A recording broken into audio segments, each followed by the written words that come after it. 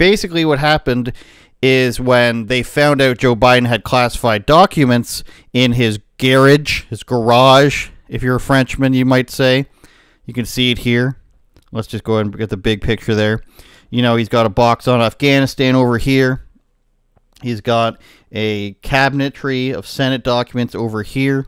And we go back to the article. You know, cabinets, boxes in his garage. He's got an office full of drawers of classified documents. And so what happened was they interviewed him when this happened, because, you know, it was this huge fiasco with Donald Trump having in the Mar-a-Lago in Florida as well. And they interviewed him, and he couldn't remember things. He couldn't remember, you know, when he was vice president a couple times. He couldn't remember his son's, the year his son died. And they said, you know, we could put him in front of a trial, in front of a jury, but the jury's just going to say, hey, this is an old man who means well, but he just can't remember where he puts the classified documents, God bless him. And you might be thinking, okay, well, isn't that good for them because he won't get charged with anything then? But the answer to that is no, because he's the president, El Presidente, if you're familiar with butter commercials.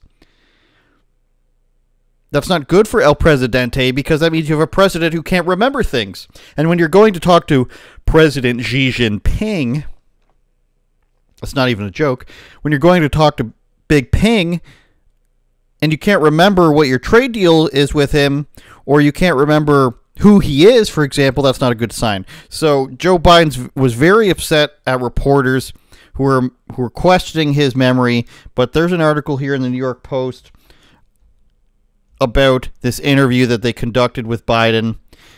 They found that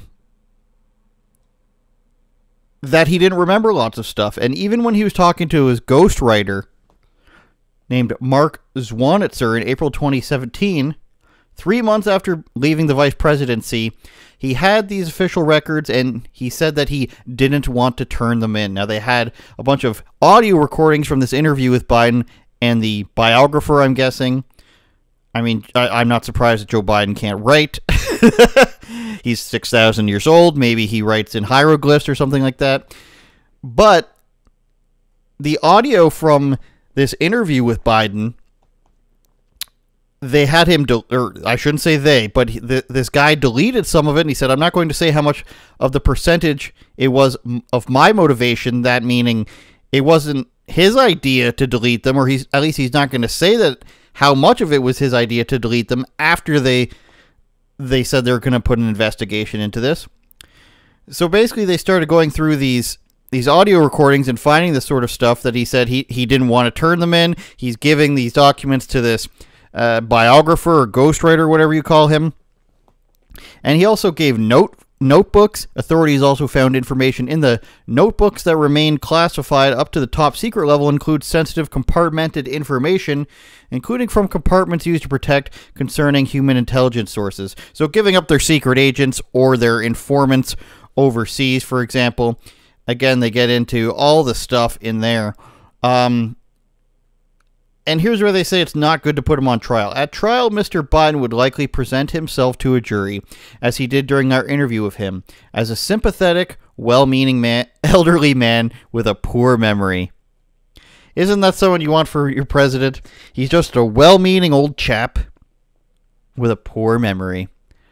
You should feel a jury's going to feel bad for President Biden because he's just an old guy who can't remember where he put the classified documents. God bless the United States of America.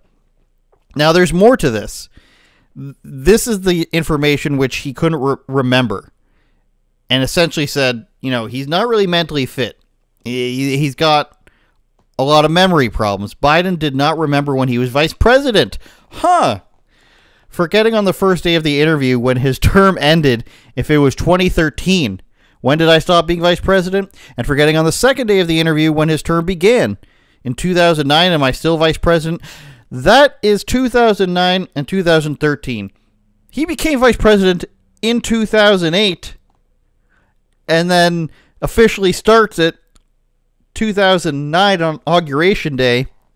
So Obama gets elected in 2008. Then on the first day of 2009, he's vice president.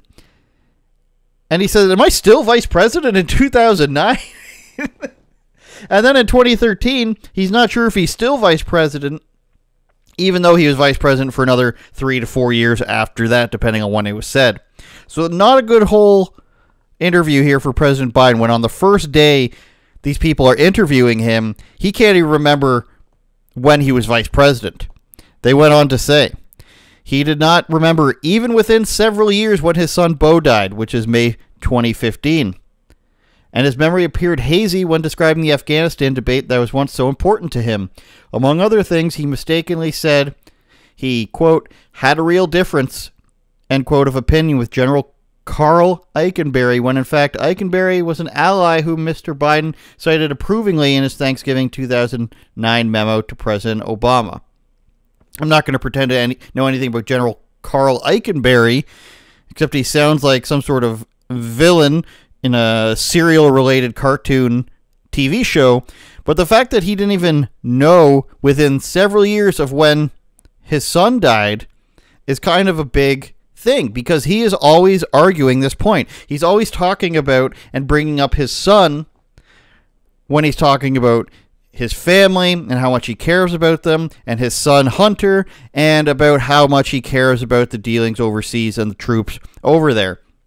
So it's really weird that he doesn't even remember it. Now, this isn't the only story Joe Biden can't remember, if we recall. He's got memories about, you know, the kid swimming up against his legs, and I forget what the guy's name is, Cracker Jack or whatever, Pickle Barrel, whatever the guy's name is, he talks about getting into scuffle with. He's got stories about the first time he told his son about gay marriage. He's got all these types of different stories that he basically makes up on the spot and misremembers over the years.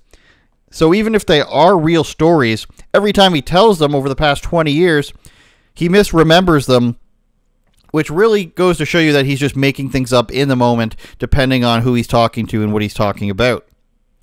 There's more stuff. He's got the old treadmill in the garage, a bunch of FedEx containers. Here's one of the boxes with classified information in it. White House lawyer Richard Sober chided Hoover being the guy who, we'll scroll back up to the top, they said who Hoover is, which is an interesting name. He's the special counsel Robert Ure, found in a bombshell report. So we'll go back down. Where to go? Sensitive records. Oh. There we go. A Thursday afternoon statement for including a number of inaccurate and inappropriate comments in the report. So Biden's White House is saying that was inappropriate of you, without disputing the accuracy of the descriptions of the president. Although Biden's lapses in memory have been useful for avoiding criminal liability, they're likely to be a serious political problem, as national polls already show large majorities of voters believe he is too old. If you're too senile to stand trial, then you're too senile to be president, said Alex Pfeiffer, the MAGA and pro-Trump PAC. Now, I didn't read that part of the article. Great minds think alike, you might say, but that's basically how I saw it, is even though it makes him not criminally liable, I guess he's the president, and it's kind of weird that you would fall back on it. Well, he's just too old to remember. Turn it up, Jordan.